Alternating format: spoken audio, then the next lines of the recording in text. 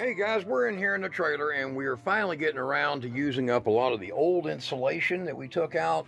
We've got some new, got some salvaged, and we're just going to use this stuff up. Now, I'm giving y'all a major secret here that a lot of homeowners and other people don't know.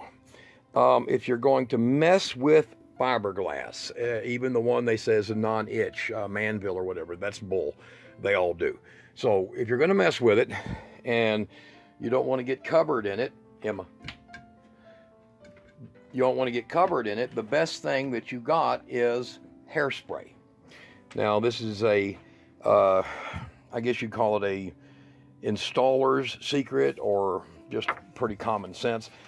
The hairspray is typically the best defense against fiberglass fibers. So whether you're doing fiberglass repair work on a boat or on a car, or you're installing fiberglass in a trailer or a house, or you're blowing it in, whatever you're doing. This right here, now you can use different brands, so it's not going to matter. And I've got a few of them down there below the video. That's the ones that I've used in the past. And I bulk order them because I do a lot of insulating. I build carports, garages, and things.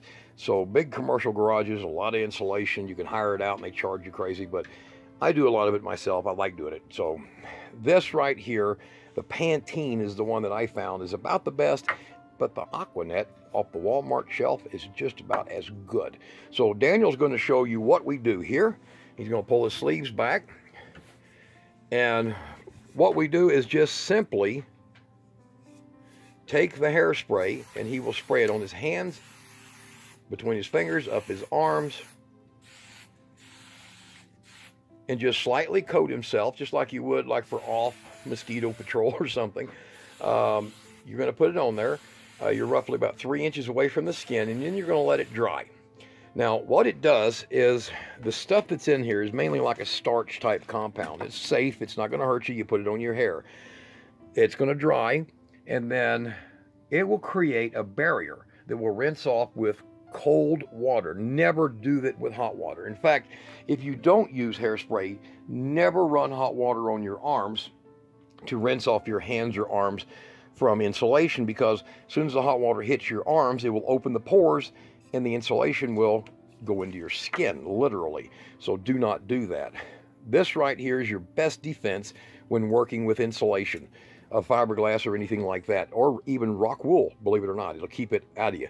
The second thing is that when you use a face mask, you'll take the face mask and you will spray the surface of it, the outer surface of it, or in some cases, if it's a low quality face mask, the blue ones you see often, you can spray both sides. Let it dry overnight, and then you breathe through it just fine.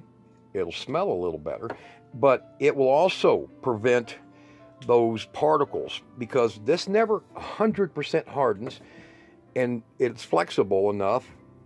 But on your skin, the fiberglass will not penetrate, they will not attach themselves, and they will rinse all off whenever you rinse your arms. The better thing to do is ice cold water. Tightens your pores up real hard and allows it to rinse off. Don't ever use hot water. So it's a little tip showing you how to put in insulation.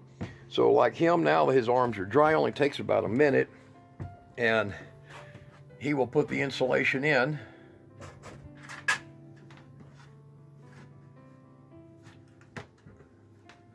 And that insulation, even though his hands and arms, as you see, are touching it all over, he will be able to rinse off with just regular cold water. And that's it.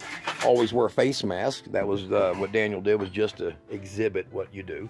But there you go. Hairspray.